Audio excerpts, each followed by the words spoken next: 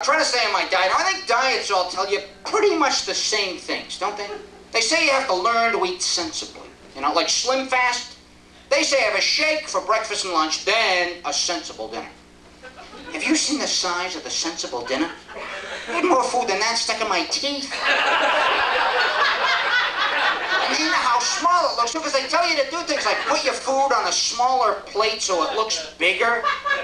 Does this really work? I don't know. I think I'd rather eat what I want and hang around with fatter people.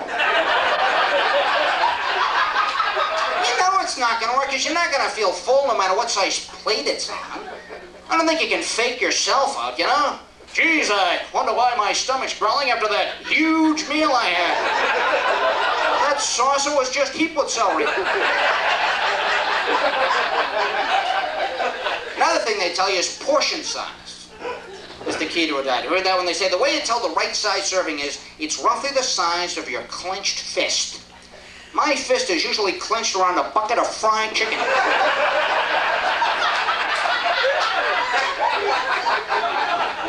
Do you ever wonder why we pick certain animals to use for food as opposed to other ones? I think we just pick the ones that are easiest to catch.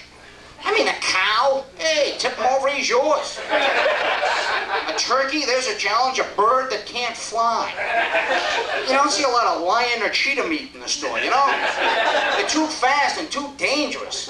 We like defenseless animals that can't fight back, like boneless chickens.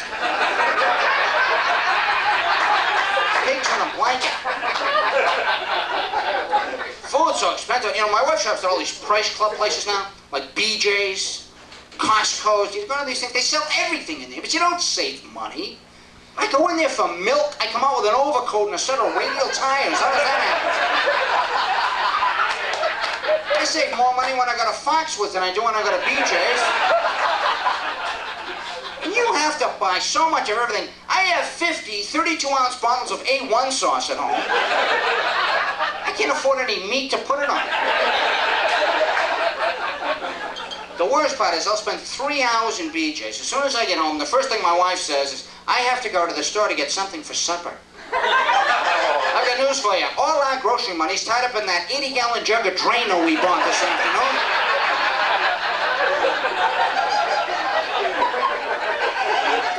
I think they have enough security in these places. One of them, Costco's, I think it is. They have a security guard in there now. When you go in, you're supposed to show this guy an ID badge with a picture on it. I thought the cavity search was completely unnecessary. I think we're going to shoplift in this place? How does that work? All right, how do you remember? Once we're inside, I'll distract the sentries while you stick that case of Tang under your blouse.